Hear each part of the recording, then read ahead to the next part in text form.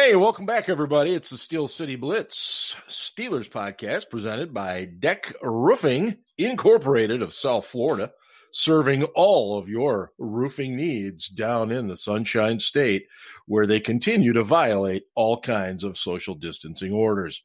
Anyway, you're not here for any of that crap. You're here to talk some Steelers, and with me, as usual, is Mr. Ben and Mr. Ian, and Ben, how are you this fine April evening? I'm just fine. I got a beer. I got a dog sitting here looking at me as I'm recording a podcast. I'm good. Outstanding. Boy, life is good there. Yeah. And Ian, how are things in the Commonwealth there? Things are good. Thank you for calling it the Commonwealth, too. I really get annoyed when people say things like, you know, we won the state championship. I think everything should be called like Commonwealth, like we're Commonwealth champions and things like that, you know. Well, very few people know that. I mean, I'm a history, social studies person, so there's only like one other Commonwealth, isn't there? There's like four. Four total? There's four in total, yeah. Kentucky, Connecticut, and Virginia. That's the one I knew of. You know, you can hang the fact that Pennsylvania is just like Kentucky on your mantle there. That's a great thing. Well, I see Pennsylvania was trending this week, so that's, you know, they say good. It's Pittsburgh and Philadelphia and Kentucky in the middle. So yeah, you know. I remember being told that years ago, and I started laughing when I saw that this week, but I digress. Guys, I am so excited for the draft. And it's weird because there's an excitement level, but being Steelers people, there's also this kind of reserved excitement because we don't expect to really have anything to do on Thursday with round one. And, you know, with us not picking till 49, it's just a weird feeling. It doesn't matter. I'm still watching the draft. I'll be deeply involved in the draft. But it's just a weird feeling. But either way, I'm excited for it. This complete lack of sports and everything else is just awful. For lack of a better term. So I'm excited about it. And last week we previewed some of the offensive people we thought the Steelers would be looking at in this draft. And so this week we'll flip around and look at the defense. So we know there's some, you know, obviously top tier defensive linemen that the Steelers are most definitely not going to see, like a Derek Brown of Auburn, a Javon Kinlaw of South Carolina. But really, perhaps, yeah. He's got some injury questions. He may fall. But but you don't see him falling that far, do you? No. Yeah. I doubt it. No. I think it probably begins with Ross Blacklock out of TCU, Neville Gallimore out of Oklahoma, and Marlon Davidson in Auburn, Justin Matabuke from Texas A&M. I mean, Ian, where does this begin and end? Because I don't really know that there's like a true nose tackle, and furthermore, I don't know that they're looking for a true nose tackle. I'd agree with that. And yeah, and Matabuke is more of a sort of, I'll say 3-4 defensive end, you know, like a 5-tech type player. Gallimore, Brown, we already said we have no chance at, but Gallimore and Blacklock from TCU are definitely more inside type guys. Mm-hmm. That being said, they already have 6 guys on the defensive line that are under contract, which is typically all they keep. So unless they're planning on saving $1 million in cap space and cutting Daniel McCullers, which I don't know how he's still on the team, and it's something they should do, but I don't know if they will. You know, that's really the only hole they have to fill.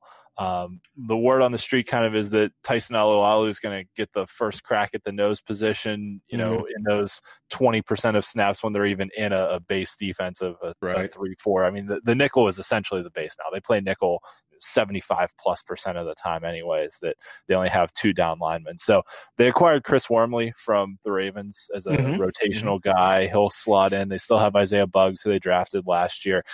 But as long as Stephon Tuitt is healthy, which is the big question mark on the line, the defensive line, other than cornerback, is probably the deepest position on the team. So this is not a high draft need, despite losing Javon Hargrave in free agency. You know, some other names I've seen thrown out there: Ohio State's Devon Hamilton, Utah's Lakey Fotu.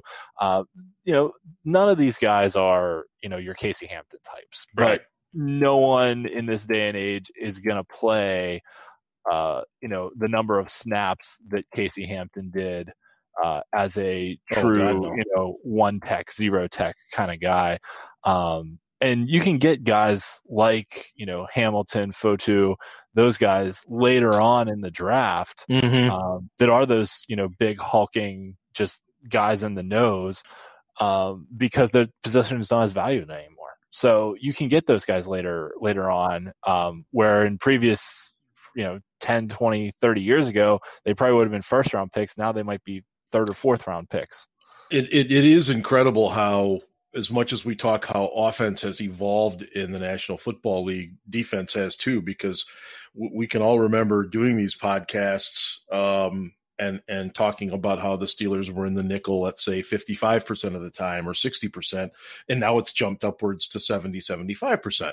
So with that in mind, Ben, what if you're looking for a defensive lineman, what type of defensive lineman are you looking for if you're the Steelers? Ideally, you want, perfect world. Yeah. You want a nose tackle who can play 3-tech. And if you find that guy, you're going to draft him very early because he's going to be gone very early if you don't. But I don't know if that's what they're going to do. Right. There are zero reports of the Steelers having any interviews with a defensive lineman. None. And it's weird because, as Ian pointed out, they don't really. They've got a true nose tackle in Dan McCullers, but he's really not a very versatile guy. He's just a plugger. That's it. Yep. Basically, he's a guy who has a place in short yardage situations and goal line defenses, and that's really about it. He's not a very versatile player.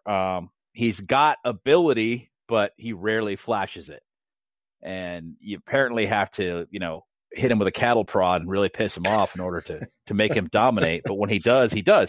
Yeah. But I don't know what direction they're going to go there. My suspicion is that it's not that high a priority to them. Right. But that it should be a little higher priority. And we'll see what comes of this, but I'm a little bit uncomfortable with the direction they're going.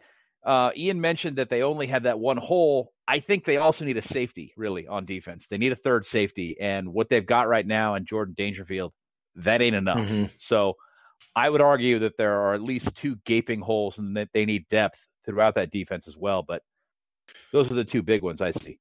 Yeah, I just meant the only hole on the defensive line. Sorry, I agree. We need a backup edge rusher, backup inside linebacker, and backup safety. I agree with you there, Ben. Yeah, and the third safety will play a lot. He won't be a backup in the truest sense of the word. He'll just be like going to get some field time. Yeah. He'll be like a 1A starter, not a guy who's really in the starting rotation. The way a nickelback used to be a long time ago. Now a nickel corner is a legitimate starter. Yeah. He used to be a guy who just came in on passing defense, which was less than 50% of the time. Now he plays a lot. The way that guy used to be, that's the evolution of the Steelers safety right now. And that third guy, the more versatile he can be, the more they can use him in those sets. You get the point. We're getting ahead of ourselves here. Yeah, and Ben brings up a really good point here, though, that actually what we need is more of not a traditional free safety or strong safety, but more of like a dime backer, you could call it, that is a guy who's a little bit oversized for a safety, but can play as a linebacker in those long passing situations where you can take Vince Williams off the field and move a safety in there. So kind of a hybrid inside linebacker safety type player. Well, let's hold off on that thought because I think we're going to spend a lot of time on that when we do get to the secondary, because I know I have several different guys in mind and questions for you guys too. So let's push that to the back for a minute. And anything else defensive line wise? My only concern here is if Tuitt goes down again, there's really no way you can rely on McCullers for any long-term usage in there. So now all of a sudden you go from a pretty decent situation to a pretty negative one. And that's why I think late sixth, seventh round, you might see somebody in here. But then again, they've picked up 9 different guys from the XFL already, and I think 1 or 2 of those guys are defensive linemen. And I don't have any delusions of grandeur that they're going to be unbelievable, but you never know if you get lucky with 1 or 2 of them. Let's see. Let's move on to let's go to the interior linebackers here, guys, where I'm surprised, quite honestly, at the number of people who just kind of shrug this off as, they're okay. They're fine. I mean, what is there, Ian, besides, obviously Devin Bush, Vince Williams, and maybe Ulysses Gilbert, which we don't really know much about because he was hurt last year. I mean, do they need to draft a linebacker here? Yes. Yes, but going back to my earlier point, I think it depends on, kind of how you view that nickel dimebacker safety type role, right? If you can get a player that's a hybrid type guy that can kind of fill both positions with only one player, then, you're far and away ahead of the game. That kind of player can start his rookie year coming in on third downs or long passing downs, take Vince Williams off the field. Then you have a guy who can flow, who can cover, but who's kind of bigger than a traditional safety, so strong enough against the run that, if you get those draw plays, things like that, but they can also cover tight ends and running backs going down the seam or leaking out of the backfield. So there's a lot of those type of players in this draft. And I think we'll probably talk about those more when we get to the safeties. But just a couple guys I want to highlight that I like. Mississippi State's Willie Gay Jr., no relation to former Steelers cornerback William Gay. This guy he can fly around the field. He's got a mean streak to him. He just plays with an edge and a nasty attitude. And then 2 Big Ten guys, Malik Harrison from Ohio State and Khaleke Hudson from Michigan. I would be remiss if I didn't mention that Khaleke Hudson was a local kid, played high school football at McKeesport here in the Whippeal. But he kind of played that Viper role for Michigan, which is sort of a slot defender, edge rusher type. It's not one of their 4 down linemen, but he did blitz off the slot a lot too. He's undersized for an edge rusher. He can't play on the edge. Right. But he's got the speed and athleticism, especially in short zone coverage, that he could stick with slot receivers. He could body him up physically. He could stick with tight ends. He could stick with running backs. And he was really good in kind of a short to medium zone coverage for Michigan whenever he dropped back into coverage too. And he was fast and athletic enough to play in, to play in man coverage with tight ends too. So a guy like Khaleke Hudson, that it would take some time for him to move into the middle, having played on the edge for Michigan for a while. But, a guy with athleticism like that can come in passing situations is really what they need. And then potentially as they start to learn the defense, Vince Williams on the older side, then you maybe slot them in as a starter down the line. But for this year, for 2020, it's going to be Vince and Devin Bush are the starters. But potentially looking at, find someone who's either, an undersized outside linebacker, an oversized safety, is probably going to be where the inefficiency is in this draft, because really, as far as inside linebackers go, you've got Kenneth Murray from Oklahoma, Patrick Queen from LSU, and however you want to define Isaiah Simmons from Clemson. But that's pretty much it as far as talented inside guys. I kind of like the kid from Texas Tech, kid from Wyoming's not bad either. I think it's Jordan Brooks, and I think Wilson's the kid from Wyoming. Yeah.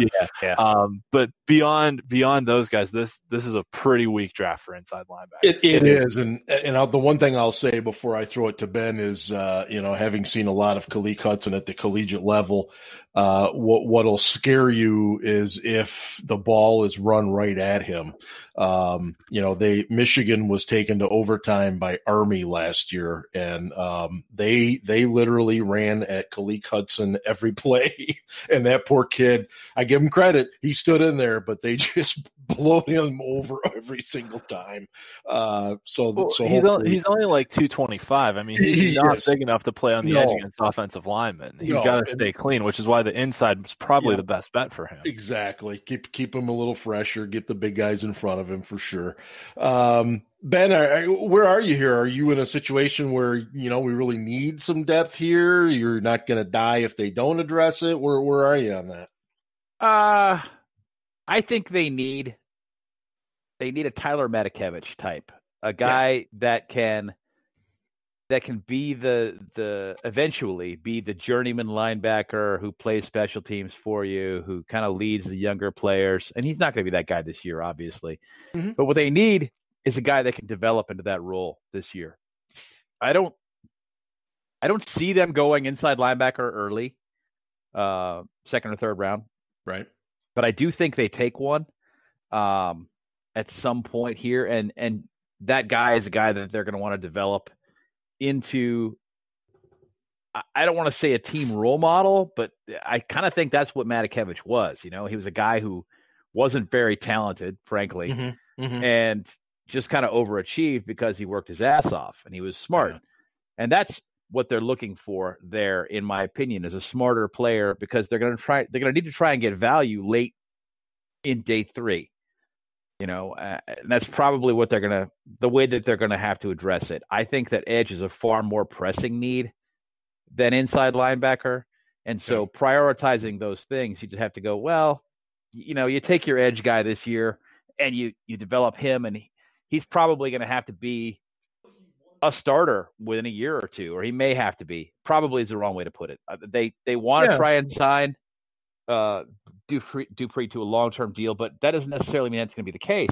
Mm-hmm. I suspect it won't happen because as we talked about a bunch of times before, it's just too much money to be paying TJ Watt $24 million a year, which they're going to end up paying him next year, and also pay Bud like $16 million on top of that, and the economics of that, the economics of that are just this. I mean, Bud's going to have one shot at getting the massive contract, and if his agent settles, he's an idiot, and because Bud's only got one shot at it. Yeah, you're right. He's at that perfect's probably not the right word, but he's at that time where you really only have the one big shot. Anyway, what I was starting to say was I don't think. Now, maybe they'll get lucky, and I'll be wrong, because I didn't think that Vince Williams was going to turn into what he is. But I don't think that this is the year they find Vince Williams' replacement. Okay? I would agree. Now, that said, Vince was a 6th-round pick. He was a 6th-round pick, but he wasn't just a 6th-round pick. He was a compensatory 6th-round pick. Yeah. So basically practically a 7. Yeah. And you guys believe Vince is 30 years old this year? Yeah. It's incredible. Vince has even said on Twitter, he's like, I'm on my way out. I know this. Yeah. And, I keep telling these young guys, you got to do this, you got to do that.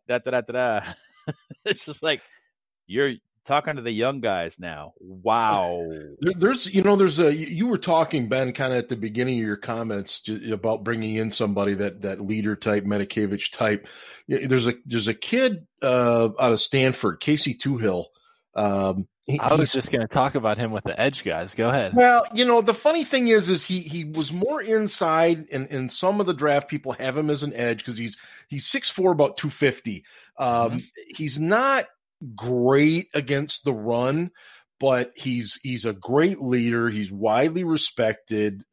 He hustles, great motor, all the typical attributes, and I just happened to stumble on him and was watching him a little bit today. I don't know that he can play inside, but man, the perfect type guy that Ben was talking about there. And then another interesting guy that he's probably going to go a little earlier because he's really athletic, is the kid from Colorado, Davian Taylor, who's only played like 2 or 3 years of football. Didn't play in high school hardly at all, and then just started playing and thought, I'm pretty good at this, and got a scholarship. He's really raw, but there's tons of upside to him. So I agree with you guys. I think it's probably going to be late that they do this, and who that is, I really don't know. Ian, did you have final thoughts on that? Can we segue to talking about the edge guys so I can talk about two? Absolutely. Yes. All right, perfect. Let us segue.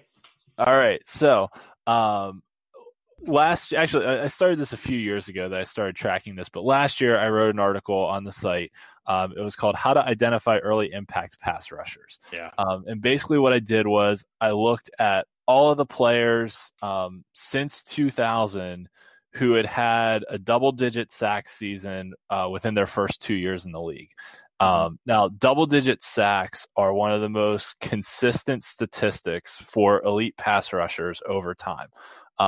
So, I mean, you can look at sacks have only been a stat since 1982, but nevertheless, you can look at more or less any year, and it will the number of players that get to 10 plus sacks will probably fall within a range of like 15 to 22 players. And like every year since from 2000 to 2018, when I wrote this article. So Ian, let me just stop you here real quickly. So what you're saying, and I just want to quantify this. Yeah. It's the number of players that actually cross that threshold that remains consistent. On a year-over-year basis, yes. Okay, and correct. That's why you're saying it's a very telling statistic. Yes, because only between 2000 and 2018, only twice were there fewer than 15 players that got double-digit sacks in a season, and only twice were there more than 21 players that got double-digit sacks in a season. So in any given NFL season, you're probably going to have between 15 and 21 players that get 10 plus sacks. But it's very rare that happens within the first 2 years of a career. Usually it happens in years like 3, 4, 5, and 6. So I looked at the guys that have that early impact, and I found 6 athletic measures that, from testing that a majority of these guys had. So for instance, like 85% of them were 6'3" or taller, 87% weighed 250 pounds or more, things like that. So it's not a hard and fast rule, but just, most of the guys break these thresholds. So of these 6 thresholds that I found, this year's class was kind of hard to measure because a lot of the edge guys did not test at the combine, but there were 3 guys that checked all the boxes, basically. Casey Tuhill was one of them. Derek Tezuka from North Dakota State was another. And Jabari Zuniga from Florida was the third one. Now, granted, I'll caveat this. Chase Young from Ohio State did not do drills at the combine. Right. Clavon Chason from LSU did not do drills at the combine. Terrell Lewis from Alabama only did a vertical jump and a broad jump, didn't run a 40, didn't do a shuttle, didn't do a bench press. So, some of the top guys did not do all the drills. So there could be more guys on this list, but just going off the drills that we have, those 3 guys were the 3 that met the thresholds potentially for an early impact pass rusher. And this isn't hard and fast, but I mean, last year, Max Crosby from Eastern Michigan, checked 5 of the 6 boxes. He went in the 4th round to Oakland and posted 10 sacks as a rookie, which, is almost unheard of for rookies. Josh Allen from Kentucky checked all 6 boxes, got double-digit sacks. He was the only other one as a rookie that did it last year. So, TJ Watt checked all the boxes, had double-digit sacks his second year in the league. So, there is some backing to this as well from a statistical standpoint. But my point is, the Steelers have learned in the past that is much better off to gamble on athleticism for pass rushers, see Bud Dupree and TJ Watt, than it is to gamble on unathletic guys that had big college numbers, see Jarvis Jones. So given that the 3 guys with the highest athletic thresholds in this edge rushing class are all late round guys, I mean, nobody is projecting any of those 3 guys in the first 5 rounds. No, they're all 6, 7. Those are all 6th, 7th rounders. We need to fill a hole at edge rusher, but if we're going to gamble on upside and athleticism, fill it with one of those guys, and it's not necessarily a need early unless there's somebody that falls that you just can't pass on. Well, and here's I will say a warning on AJ Espenza from Iowa is he does not check any of the athletic boxes. That dude is like, I mean, he's got some moves, but he ran a slower 40 than Jarvis Jones did. My goodness, that dude can't move at all. Well, yeah, he's smart, but it does. I agree with you. I think in that particular case, you got a guy that looks like he's got a good jump off the ball, but he probably doesn't convert power to speed very well. Speed to power very well. So it's not going to be. He's not going to do as well as a pro player. He was smart in college and he was productive as a result, but the athletic limitations are going to keep him from being productive as a professional. And that's why he started to slide a little too. You stay away from that guy. Yeah. It's fascinating because Ian, you brought up the production thing they've started to move away from. I profiled, for the site, Curtis Weaver out of Boise State, who had like huge numbers in terms of sacks out there in the Mountain West. He is one of the most unimpressive looking edge rushers you'll ever see. He just, as one scout I was reading about this week, he said he has a bad body. He just does. He's got a lot of body fat. He just relied on a couple of different things to get to quarterbacks. He sometimes can be lazy, but he was productive. So how do you not pay attention to that? Well, I think, Ian, what you've brought up is a great point. You look at some of these other factors involved, and it can help you get a pretty good measurement on what these guys are going to do at the NFL level. And I thought you're bringing up Max Crosby, Eastern Michigan, was a great thing. Who could have seen that coming? And when you looked at his factors, the 5-6 things you talked about, check the boxes. I did. So, he was on the list I posted on our website last year. Yeah, yeah. I mean, it's just fascinating how it a little bit of research and stuff like that pays off, because I really like those guys towards the bottom. I mean, I think it's a much different class this year than it was last in terms of that, where, remember they went with Sutton Smith. I mean, I still don't really understand what that was all about, but the one other name I'll bring up, and I don't know if he's an edge guy or an inside guy, is Zach Bond from Wisconsin. He kind of reminds me a little bit like Chad Brown, that he's a little undersized to play on the edge, but he's got some athleticism and some speed. He doesn't check a lot of the boxes for the early impact pass rusher, but I mean, I think he could kind of be that variable guy. I'm absolutely terrified of him landing in like New England and Bill Belichick being able to move him around that defense. But he's a really intriguing prospect because he can do multiple things. He's not just a pure edge rusher. And he's been kind of all over the place in some boards I've seen too. So who knows? But yeah, he is kind of a tweener type. I do want to remind everybody that you are listening to the Steel City Blitz Steelers podcast presented by Deck Roofing Incorporated, serving Broward County and the southern Palm Beach counties of Florida. Whether it's commercial, residential, multifamily, or condos, contact Deck Roofing today by visiting deckroofing.com. All right, guys. I want to do do we want to do cornerbacks, or do we want to jump into the safety talk?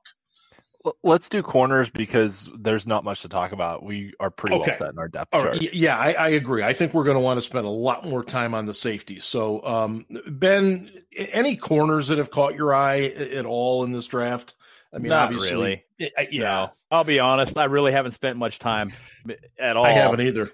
Yeah, doing any work on them because it's just not a position of need. No, the Steelers have got good depth there, at least this season.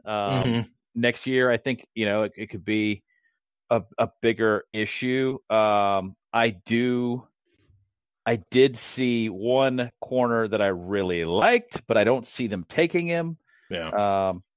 And that was, where the hell are my notes? Well, it's a big year for Justin Lane too. I think yes, but you're talking about a guy that's going to be playing on the outside, right? And that could work out well for him. Jeff Gladney, Texas Christian. Yeah, TCU. He's got a nasty edge to him. Yeah. I just see a guy who's going to be a really, really good slot corner, outstanding nickel corner. And I don't think the Steelers are going to get him because they have to take him with one of those first two picks, probably their first pick, in order to get him. But I really like his game a lot. A guy who can tackle and also cover all over the field. That's a wonderful thing to have. And he's also got a nose for creating turnovers, but I don't see it happening. And that's where I'm going to stop. Yeah, and that's a great place too, because he is fascinating. He's exactly what you want in a slot corner. Really, he's what you want in a football player. He's aggressive, covers well, creates turnovers, like you said. He's a little undersized. He's kind of a Deshae Townsend type guy, but he's big enough to play, and he's twitchy. Yeah. He's sticky, and he tackles. And your slot corner in the Steelers defense at least has got to be a tackler, and that's why some of our guys have got to split time because you got one corner who can tackle and another who can't. Cam Sutton, tackling is not really his forte. No. Shameless plug here. We on the site, we put together a Steelers top 50 draft board where, you all were involved in it, obviously, so but I'll say for the listeners, we kind of went through the draft and ranked the prospects based on how well they fit the Steelers' needs, not necessarily who are the best athletes, who are the best players in the class. So, some players that didn't fit the Steelers' needs as well got dropped down the board, but Gladney was number 36 on our Steelers. Oh, okay. Board. Yeah, excellent. Yeah. Ben, you were talking about tackling, and that has been an issue that has dropped Grant Delpit, a guy I really, really liked going into this year. His inconsistent tackling has, in some boards, has dropped him completely into the second round now. He is a second rounder for sure. Yeah. I thought he was a first rounder last year. And, I did too. And he's come back a little bit toward the pack. So I'm just going to throw this out there. If he's there at 49, would you take him? Hell yeah. I like Winfield better, though. I love Winfield, man. I like Winfield better, but I would take him. I would take Delpit for sure if he was there because they need that guy. If having that third corner / third linebacker available to you is a big deal. And you can also put Edmonds at linebacker if you need to, really. He could do it. Yeah. And you pull Vince off the field, and you've got that guy who's kind of a hybrid linebacker safety, and then you got two safeties behind him. That really sets that dime package off. And Delpit could play a role in there. And he's slid some. There's no question. Yeah. But I still think he's going to be a good pro. Too. Yeah, well, he's good. I think he's going to be a good pro. I really do. I don't know that he's going to be like outstanding, but I think he's going to be good. The fascinating thing here, Ian, before I flip it to you, is most of the rankings I see guys like Delpit. Then you get Ashton Davis from California, Jeremy Chin, Southern Illinois, Winfield's in there. The Kyle Duger kid from Lenore Ryan, I think it's a D2 school. They all are kind of sitting in there at that 49 range, and it's just really fascinating to me. But earlier in the show, you were talking about the guy that would be that safety linebacker hybrid type thing. So let's assume that's what it is. Who are you looking for in that regard? I think that kid from Southern Illinois, Jeremy Chin, could really fit that role. He was the highest rated Spark safety, which Spark is a athleticism measure.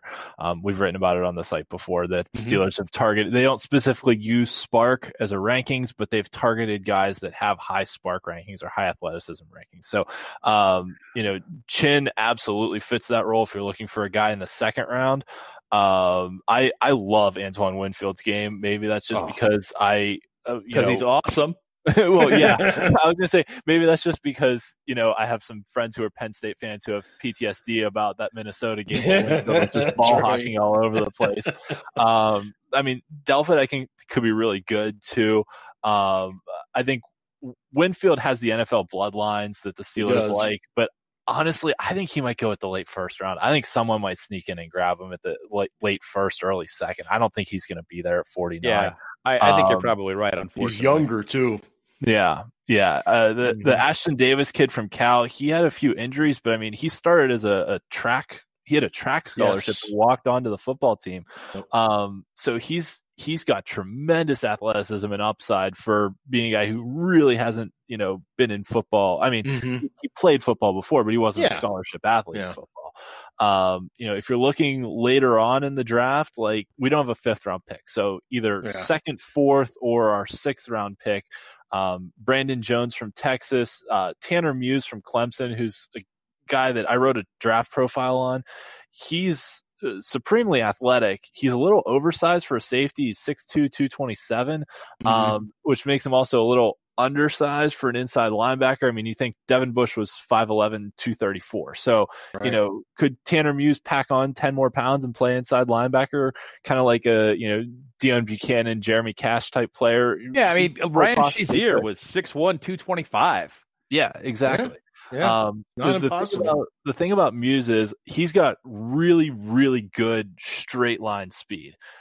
He ran down J.K. Dobbins from behind in the semifinal last year. And for anyone who watched Ohio State, you know how fast J.K. Dobbins is. And Muse ran him down from behind, and that was before Dobbins got injured in that game. So Muse can fly in a straight line, but he's not really good side to side. And his short area quickness isn't that good. So he'd be a project player. The thing is, he started his Clemson career. He's a fifth-year senior. He started his Clemson career on special teams his first couple years. So he blocked a few kicks. He has experience playing on special teams. He knows what it takes. He was a team captain all year last year. The kind of guy that the Steelers love to take in those late rounds. True. Ben was talking about a Tyler Matakevich type. Tanner Muse might be that guy that he's he's just a football player. He's a team leader. He's a vocal leader on the defense. You could tell he knows where the guys need to be lined up. And he could be a really good special teamer in the NFL and maybe develop into someone that could play on defense. Talking about the Clemson guys, I think their other safety, Kevon Wallace, is probably a better true safety as far as NFL terms are concerned.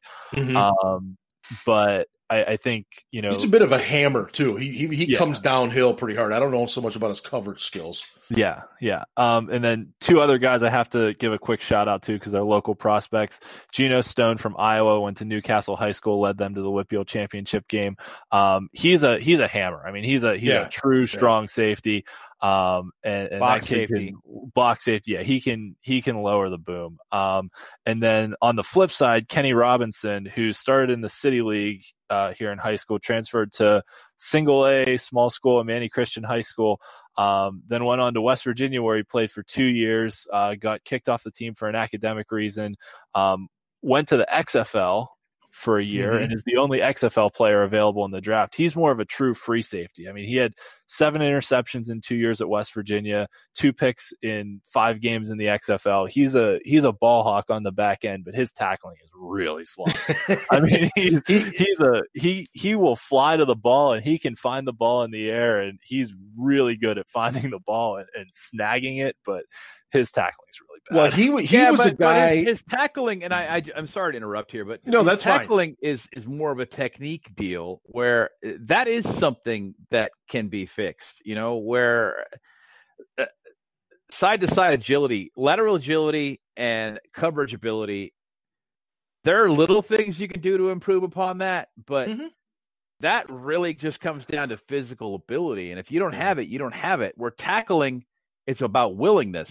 He's willing to tackle. He's just really sloppy. What he needs is to be coached up. True. His coaching his technique is terrible. And yeah, he's definitely a project guy if he gets taken, no question. But a good coach, hell, a mediocre coach could fix that. I wouldn't be surprised. That. I mean, the penchant they've had for XFL guys the last 2 weeks, I wouldn't be surprised if they drafted them. And we should talk about that. We've got a minute, so why don't we talk about why they've signed so many XFL guys? I mean, basically, it comes down to the fact that signing you at EFAs this year, undrafted free agents, is going to be a shit show. I mean, they don't have good information on these guys.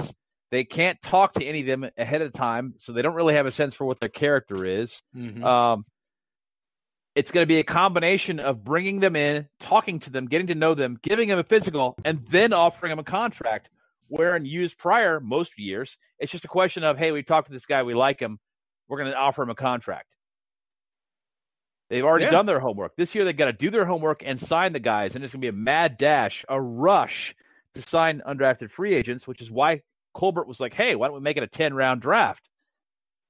Right. So basically what they've done is they said, hey, let's just make sure we're going to have our roster stocked with good players. We're going to look at what we know about these XFL guys, and the best ones available to us, we're going to sign. Yeah, I think it's been a good strategy. And again, I don't want anybody to think that these are guys that are all going to be roster guys, because they're not. In fact, some of them are nothing more than camp bodies. I am shocked. Yeah, well, I know.